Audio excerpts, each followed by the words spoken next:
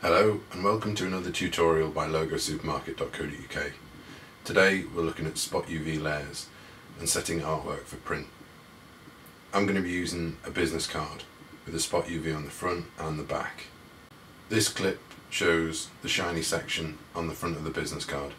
That's the spot UV. The first thing I'm going to show you is how to set up the artboards. I just minimise the title here. You can see I've got a document with 4 artboards.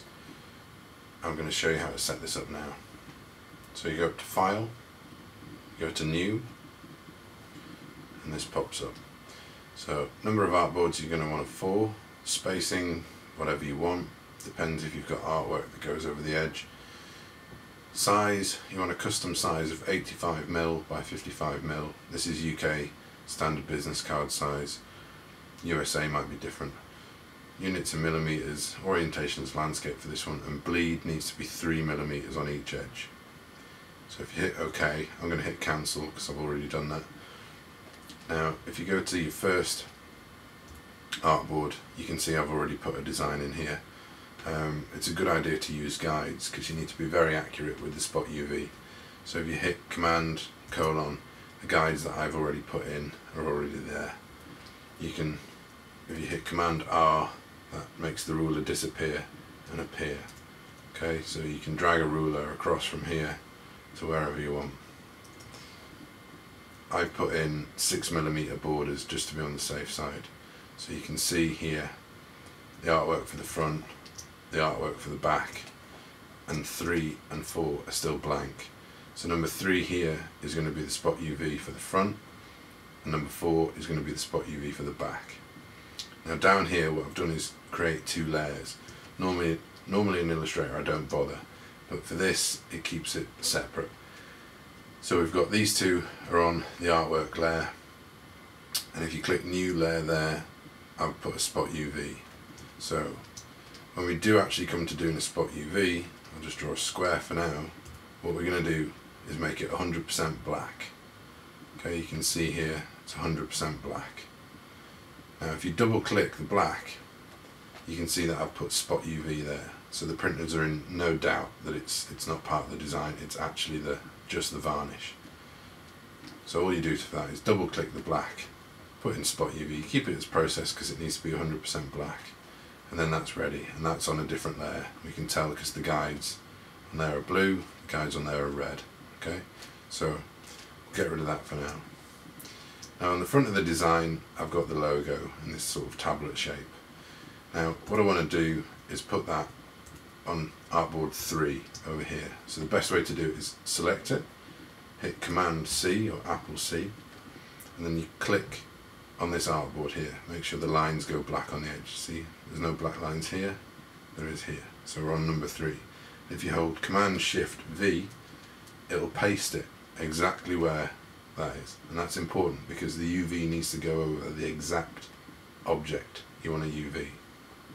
So if I zoom in on this, I've actually pasted it on the wrong layer.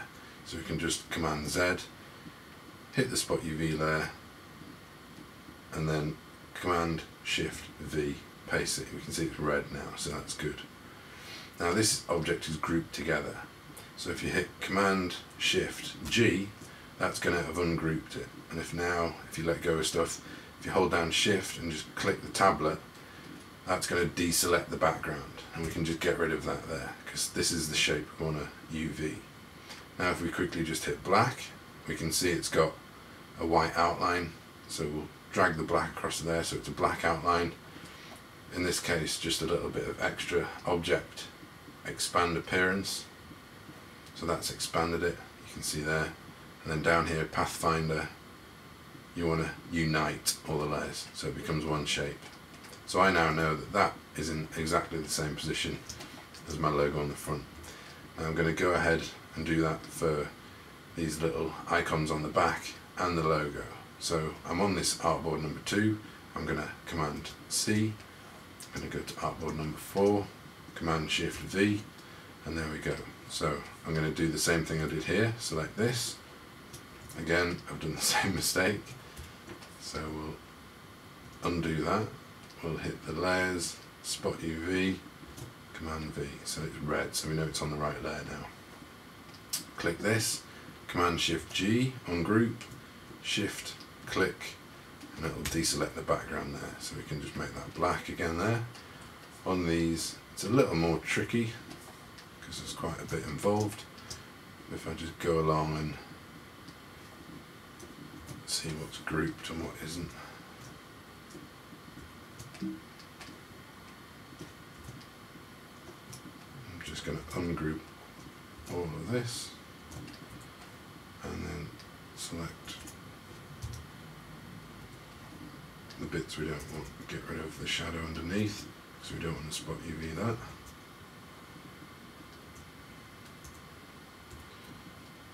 And if we just select it all and hit black, then everything there is going to be black. If we've got any transparencies, we can just flatten those. I don't think there are any in there. And then if we hit Pathfinder and Unite, and there we go, those are black. So now what you want to do when you come to save it,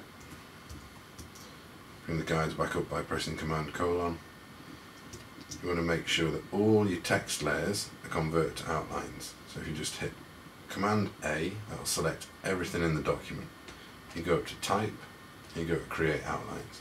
This just avoids any kind of embedding issues with fonts and not having to send the fonts and instructions and variations and all that kind of thing.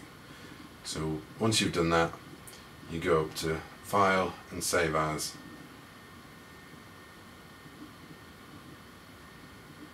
And you want to save as a PDF.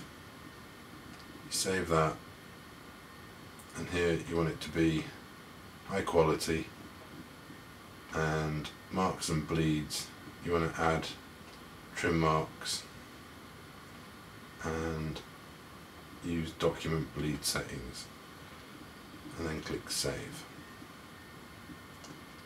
So now when we go to open, you can see this is the document we've made. There's the front with the crop marks, there's the back with the crop marks, there's the front spot UV, so if I click between these two, you can see it's in exactly the same spot. If I click between these two, there we go. And that's how you set artwork for print. Please take a second to like this video.